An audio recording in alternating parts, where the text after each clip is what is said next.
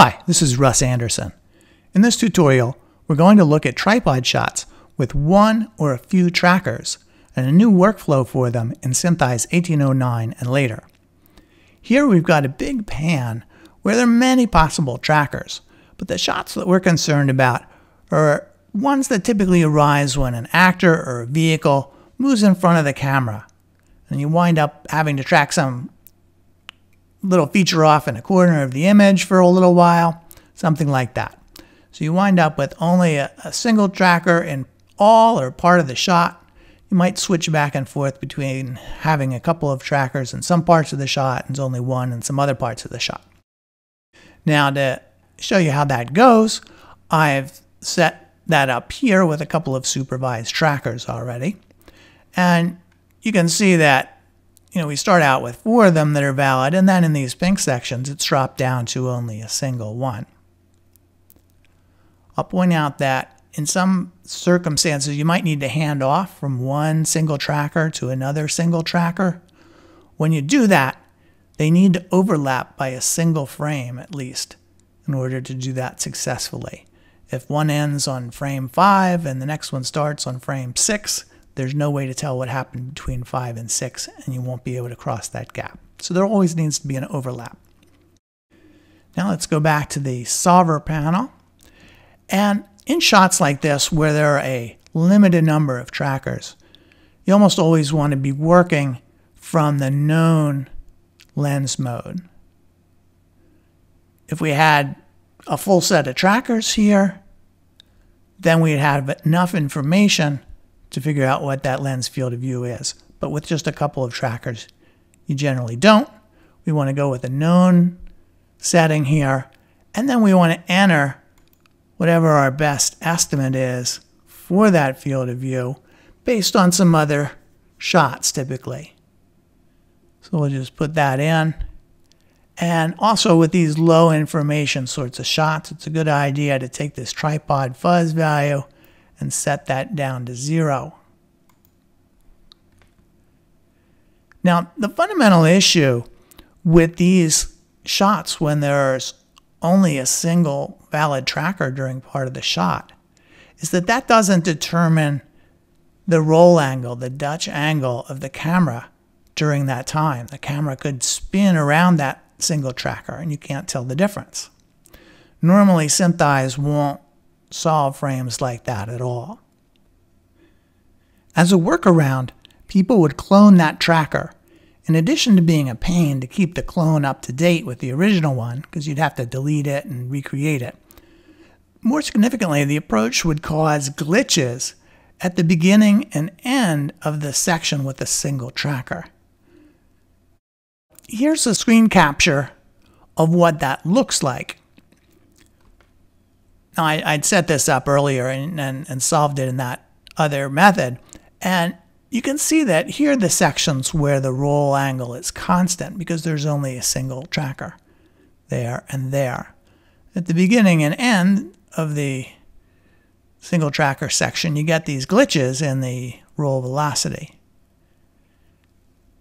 What's going on is that the roll angle in the middle is staying fixed, but as SynthEyes is optimizing the overall path, the roll angle is changing, perhaps just by a little bit, right on the frame before and after each of these sections.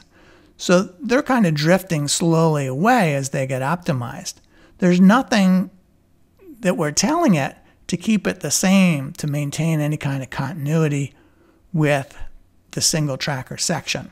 Now the right solution to this is to add a roll constraint to replace the missing information that you would normally get by having additional trackers. In SynthEyes 1809 and later, that gets done automatically. When SynthEyes sees a shot like this, where there's some single tracker sections, it clones the necessary trackers behind the scenes. So you never even see the clones at all. They are only during the solve. It also creates a roll lock, again behind the scenes, temporarily during the solve. So that roll lock is effective even when the constrain checkbox up here is off, unlike the regular solver lock constraints. Now, if you do have a shot that has changing Dutch angles, this approach won't work because we're setting the roll angle to 0. But you're already in trouble because you've only got one tracker in some of the sections. So you're not going to have any way of telling what's happening there then anyway. So let's go and run the solve here. Now we'll just see it goes and does all this. So there's some messages up at the top about what it's done, that it's created that roll angle constraint, and you get the solve here. And we can go over to the graph editor and we'll pop down to the actual values.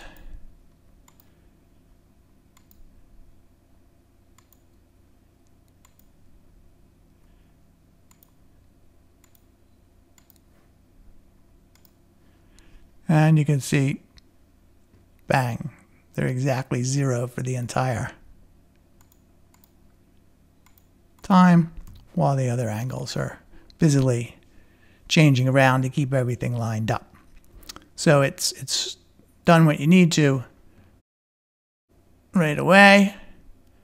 And we can go and, just for illustration, add in, say, a cylinder.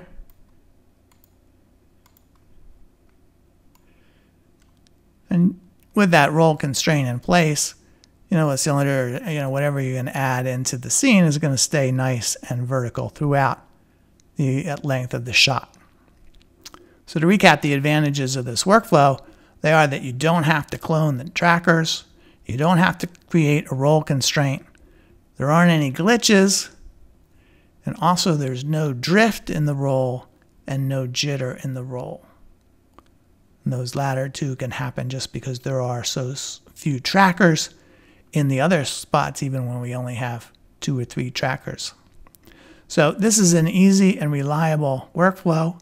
If you do need to do something special with the Dutch angles, then you can just clone your trackers like before, which will disable the automatic roll constraint. Then you can animate your own very special roll constraint on up. But really, it's better off to see if you can't find some additional trackers. Thanks for watching.